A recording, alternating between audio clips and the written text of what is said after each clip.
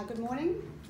Thanks for coming along. I'd like to first acknowledge we're here on the land of the Gadigal people, on land that was never ceded, and we are showing our solidarity with their struggle for justice. My name is Pip Hinman, and I'm here representing the Sydney Anti-AUKUS Coalition as well as the Anti-Bases Campaign Coalition. Well, we're here to talk about the recent alarming figures supplied by the Stockholm International Peace Research Institute on military spending.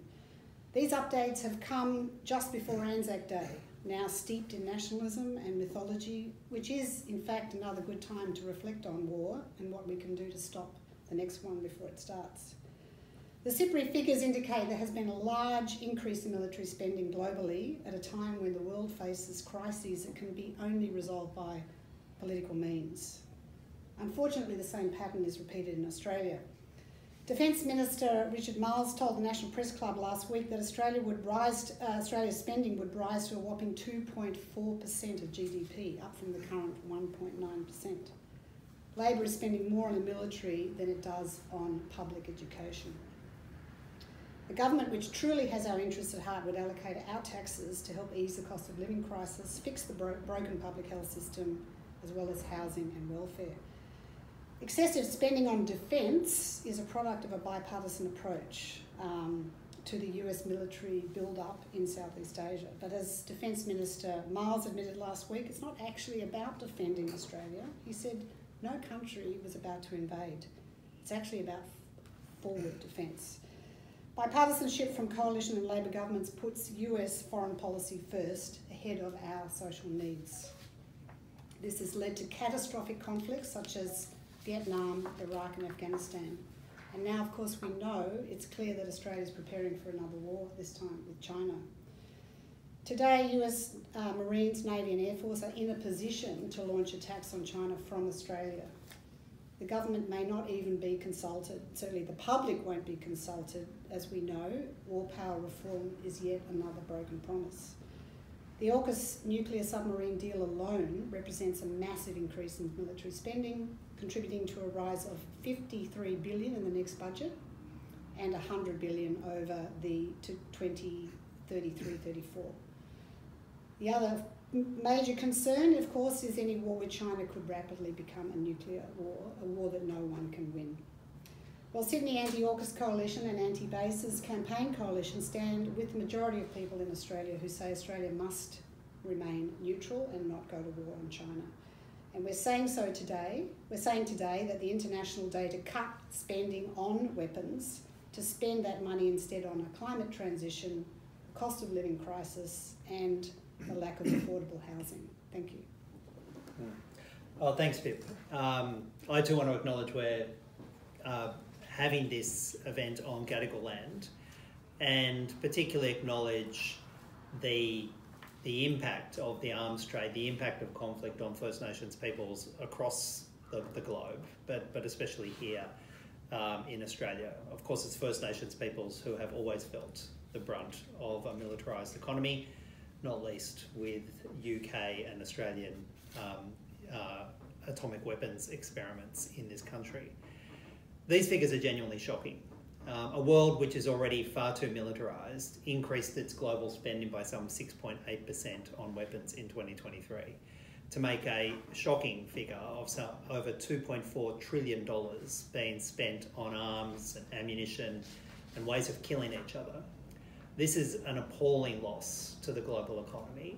Not only is the opportunity cost very real, at a time when the globe is facing a climate crisis, countries like Australia are facing housing and cost of living crisis.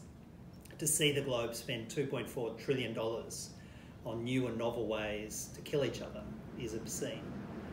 It also, however, generates further political instability, and weapons spending begets more weapons spending. Nations see their neighbours arming and arm in response, and what we're seeing is a cycle of excessive military spending, of which Australia is playing a very real part.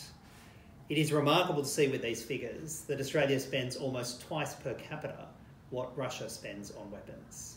Just think about that for a moment. Russia with its multiple conflicts, its war in Ukraine, spends only a little over half per capita of what Australia spends on weapons and the military. We live in one of the most benign security environments on the globe. And yet despite that, we have the two war parties in Canberra, Labor and the Coalition, egging each other on to spend more and more of our collective wealth on weapons. The Australian public deserves that spending on fighting the climate crisis, on reducing the cost of housing and dealing with their day-to-day insecurity with a cost of living crisis. And yet both Labor and the Coalition are predicting more and more of our collective wealth being spent on weapons. And when you look at the spending in the region, you think about countries that face genuine geopolitical risks. It is remarkable to see Australia spends more than double what Taiwan spends on defence. Just for a moment, compare our geopolitical positions. Taiwan, in the position it is in the South China Sea, with all of the security risks it faces, spends less than half what Australia spends on defence. I mean, should be a moment of reflection for the Australian public and a moment of reflection for both Labor and the Coalition about the excessive spend that's already in the system in Australia, let alone their proposals to increase it by another 25% in coming years. You also, when you look at these figures, realise what an outlier Australia is in terms of our global total military expenditure. Australia, with our economy and our population, spends more on weapons than countries like Brazil or Canada or Spain. How is it that the political consensus in Canberra is to drive Australia further and further down this militarised path? These figures should be a moment for reflection in Canberra. They should be a moment for reflection by people across the globe who instead of, who want to see their governments invest in peace, not invest in war. Last year, the globe spent more than $2.4 trillion on arms and ammunition in different and novel ways to kill each other. Imagine if we spent $2.4 trillion on fighting hunger, $2.4 trillion on fighting the climate crisis, $2.4 trillion on bringing us together as a globe. That has to be the goal of all of those who believe in peace. That goal will not be addressed through pathways like AUKUS. That goal is harmed through proposals like Australia investing in the nuclear cycle. And we have a lot of work to do to turn our country away from this path of warmongering. The great technique that Miles and others have used is the technique of fear. And it seems to be incredibly effective. How do you suggest that Australians be made to feel more secure and less fearful of Asia and China in particular? Well, the Australian public should have a sense of fear. They should have a sense of fear about the war that their political leaders are trying to drive them into. Australia has no geopolitical interest in going to war with China. Taipei is some 7,000 kilometres from Canberra. Beijing is closer to London than it is to Canberra. Yet the Australian political leadership of both the Labor Party and the Coalition seem desperately committed to dragging Australia into a geopolitical conflict between China and the United States. Projects like the AUKUS nuclear submarines make no sense in defending continental Australia, make no sense in defending the approaches to Australia. The only purpose for the AUKUS submarines is to enmesh the Australian military as part of the US military attack and the US military response to China. Far from keeping us safe from conflict, that very investment is intended to draw us in to the next war that the United States chooses. Everyone in the world follows the international rules-based order, even Australia, whereas our opponents apparently don't follow the rules-based order. I wonder if either of you could comment on rules. I noticed Richard Marles used that a lot in his National Press Club speech. I actually think the Australian public can see through the hypocrisy. I think We're looking at excuse after excuse after excuse being made for why Israel has to, quote-unquote, defend itself, while it razes Gaza to the ground and starts a big attack on the West Bank. So, yeah, I honestly don't believe, I don't know how they can keep a straight face when they keep using that phrase, because the polling that is being done is showing us, like the latest Lowy Institute poll, which is, it's not a progressive think tank, it's a more conservative think tank, polling on would Australia support a variety of approaches to China, what would happen if China launched a war on Taiwan. A minority is saying that we should get involved in some way militarily. And the majority is saying we need to remain neutral and we should accept refugees and all the rest of it. So I actually think a lot of people are seeing through the so-called rules-based order, which is completely hypocritical. Yeah. What has become apparent in the last 6 and a bit months with the war on Gaza is that the West chooses which of those international rules it's willing to defend, which of those it's willing to break, and which of those it's willing to fund other nations to break. If the Genocide Convention is to have any force, Australia would end its two-way military trade with Israel and would urge our close ally, the United States, to stop funding the genocide in Gaza. But that's an international rule that the likes of Penny Wong and Anthony Albanese think can be just flouted. We see Australia about to join in a joint military exercise with the United States and the Philippines in waters that are claimed by the Philippines under the United Nations Convention on the Law of the Sea. I think Australia, like other countries, have a lot to gain from the United Nations Convention on the Law of the Sea being uniformly recognised.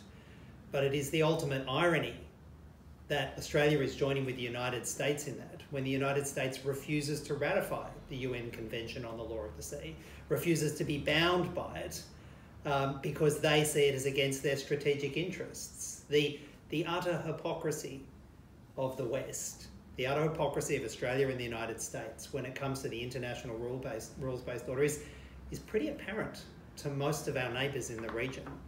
And yet the myth in Canberra is that that's the purpose of our military. The purpose of our military is, under the Labor Party and the Coalition, is to be a subunit of the United States military to impose their power in the region. And they should at least be honest about that.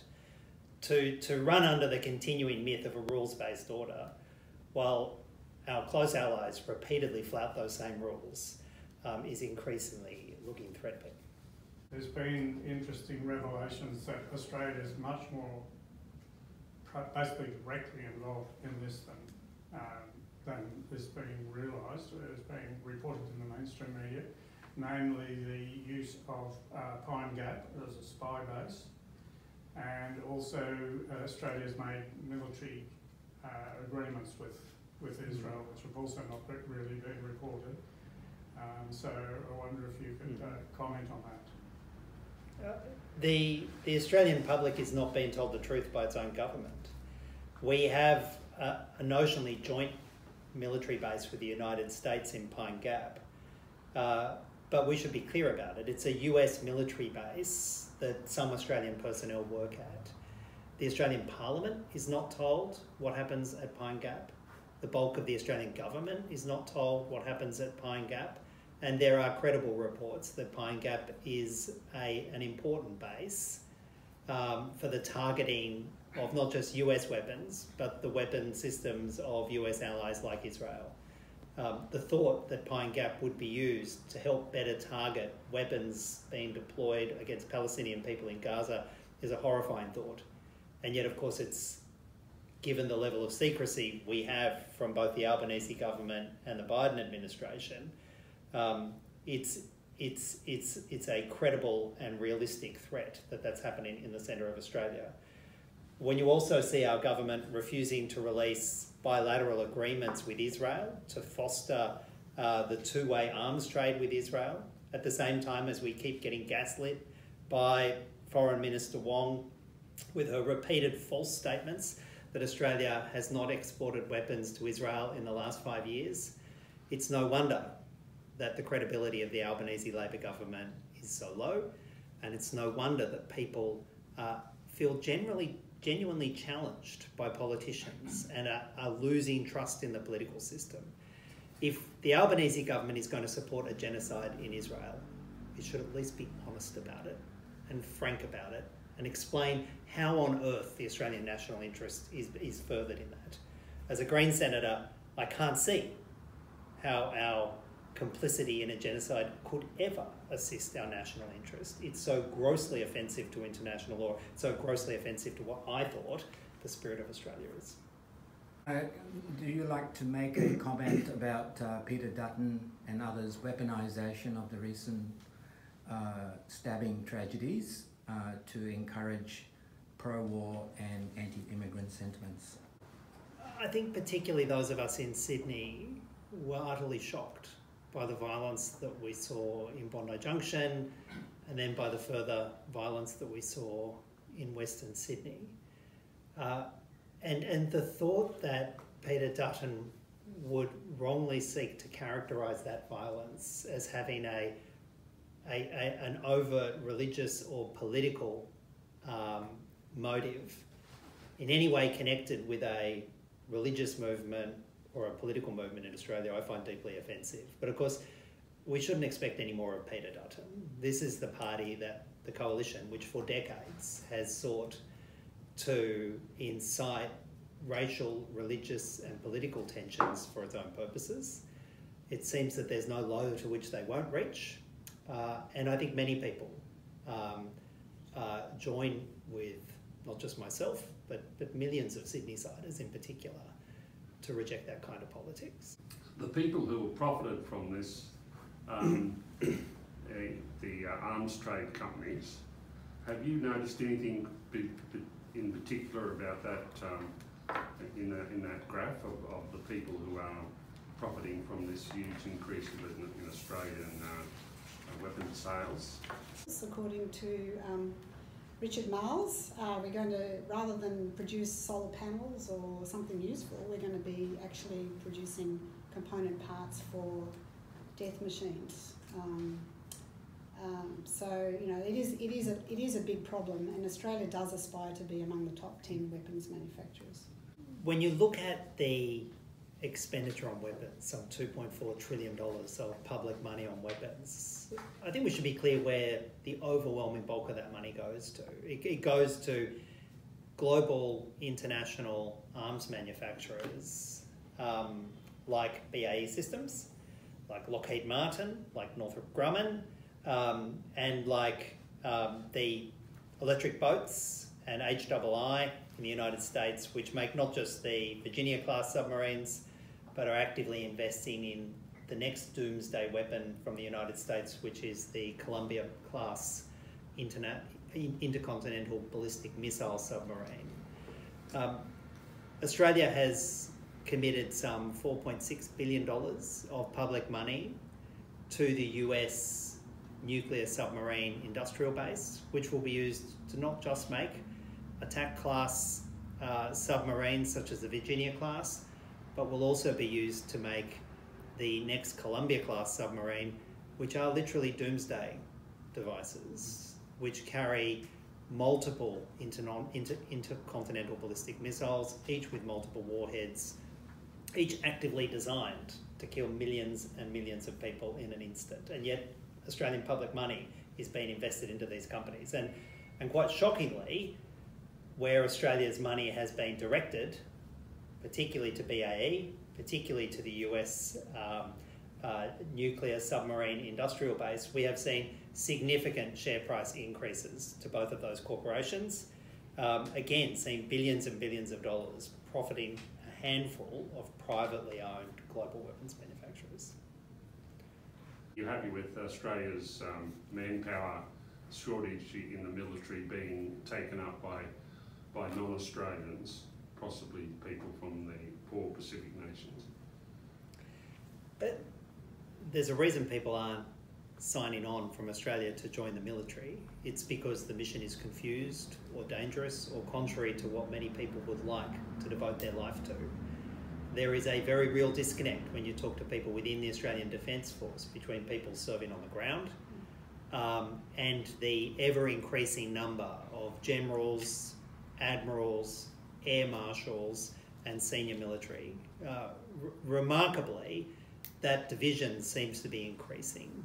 And if you want an explanation for why people are not signing up to the military in Australia, it's because of that sharp divide between the senior overpaid leadership and the balance of the military, and it's because the Australian people are not committed to the same goals that the Australian government wants the Australian Defence Force to progress. The Australian public repeatedly say they want a Defence Force about defending Australia, not threatening our neighbours. They're unwilling to sign on in large numbers to a Defence Force that the Australian government wants to have as its primary goal, fighting a war against our major trading partner alongside the United States military. In response to this ongoing failure of recruitment, rather than revisit the goals of the Australian Defence Force, revisit the values of the Australian Defence Force, reduce the expenditure on,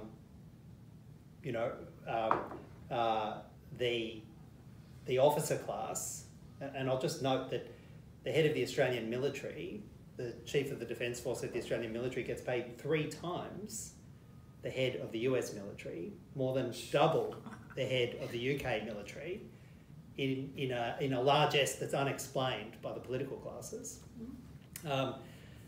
In the face of that recruitment crisis, we see a suggestion that we would recruit non-citizens to serve in the Australian military. I think there are real questions to ask about a military that's not drawn from its own people, that doesn't reflect the values of its own people, and there are real dangers in seeing a recruitment from outside the population, because the ability of a defence force to apply lethal force against its own people is very real. History can point to multiple examples, and I think the primary recruitment goal for the Australian Defence Force should be from within the broader multicultural spectrum of Australia to reflect Australia's values.